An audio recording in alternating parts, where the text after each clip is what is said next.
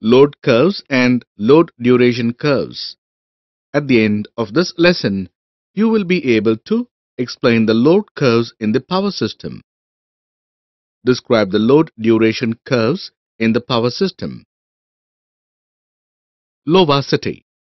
It is considered to be built with a strong and good infrastructure with a suitable environment.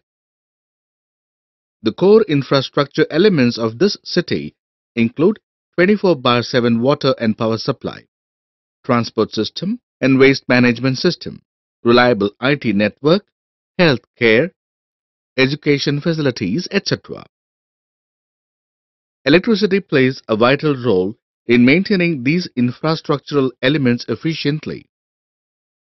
The general electrical loads of this city comprises of domestic loads which include appliances such as lights, television, refrigerators, air conditioners, etc.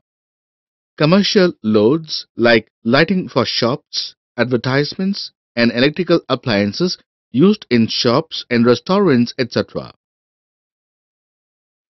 And the municipal loads that consist of street lighting. The power consumption by these loads keep on varying day and night and also from season to season. In order to meet out these load demands, the operation of the generating units that supply the power should be scheduled. This operation scheduling requires accurate prediction of the load demand, which is a challenging task due to the diversified and varying patterns of the load. Load curves help in predicting this load demand. Let us see about the load curves in detail. A load curve is a graphic record showing the variation of the load with respect to time which the power station has to supply. Such a curve depicting the load consumed for an hour is called hourly load curve.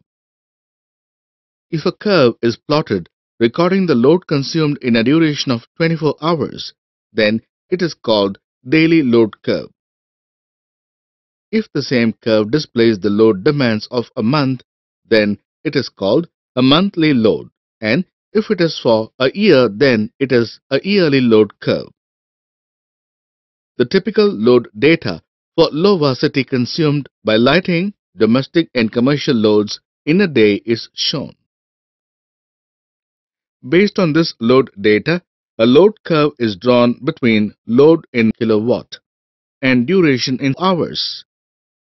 The area under the load curve represents the energy that has to be generated in a day by the power station to meet out the load demands.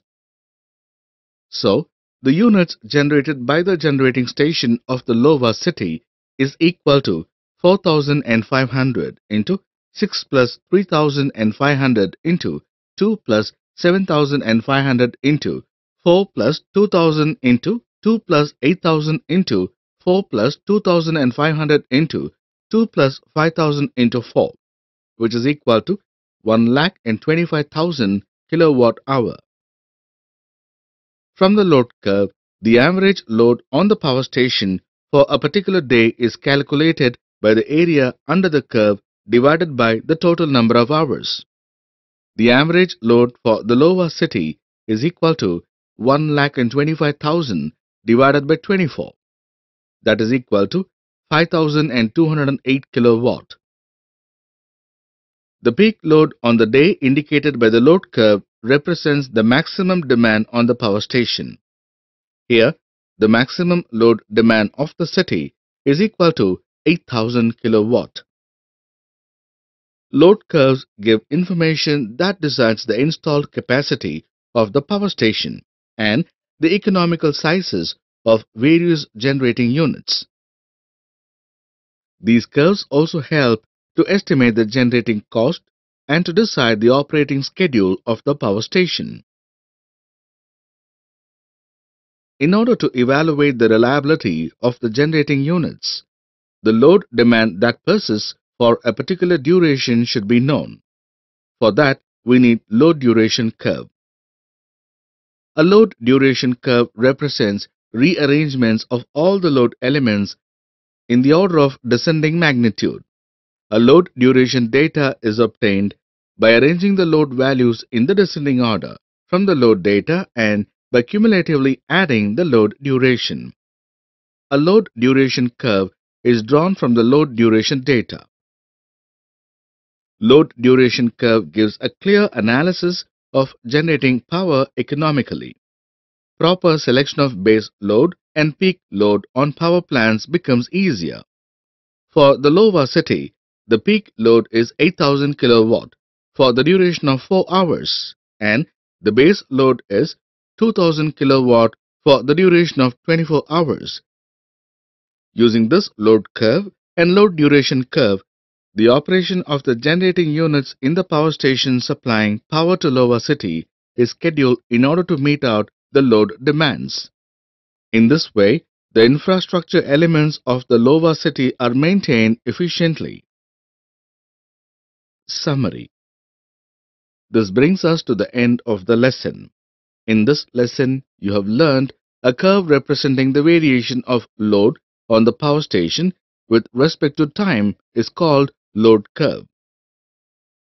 A curve between the load and time in which the ordinates representing the load plotted in the order of decreasing magnitude is called load duration curve.